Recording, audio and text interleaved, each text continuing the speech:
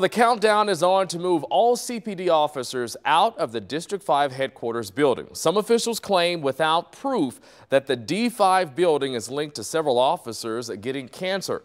9 on your side's Brianna Malloy reports Council member Charlie Winburn says he has a new plan to pay for the big move.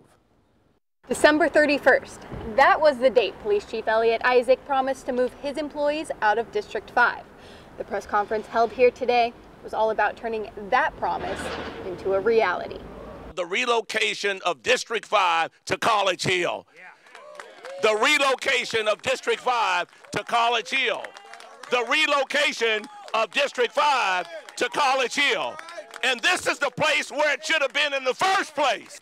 Councilmember Charlie Winburn proposed new legislation that would help fund a $17 million police station at the former Talbert House in College Hill. This is an opportunity for us really to improve the quality of life for all the citizens of Cincinnati and put priority safety #1.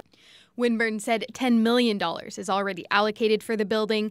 The additional $7 million would come from restructuring city debt. It's not going to raise taxes because if it did, I probably could not support it. Daniel Hills with the Fraternity Order of Police used to work in District 5.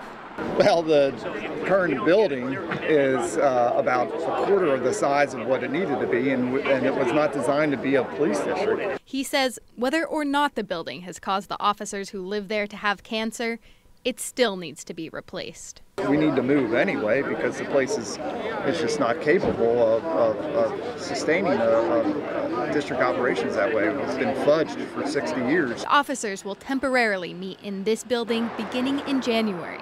They're one step closer to having a new building, but there's still a long way to go. Council's got to put up or shut up. They've been talking about District 5. We've got to get the officers out. We've got to get the staff out. Here's their opportunity to put up or shut up. So everything today is hinging on the Budget and Finance Committee. The committee is only one vote away from passing the ordinance.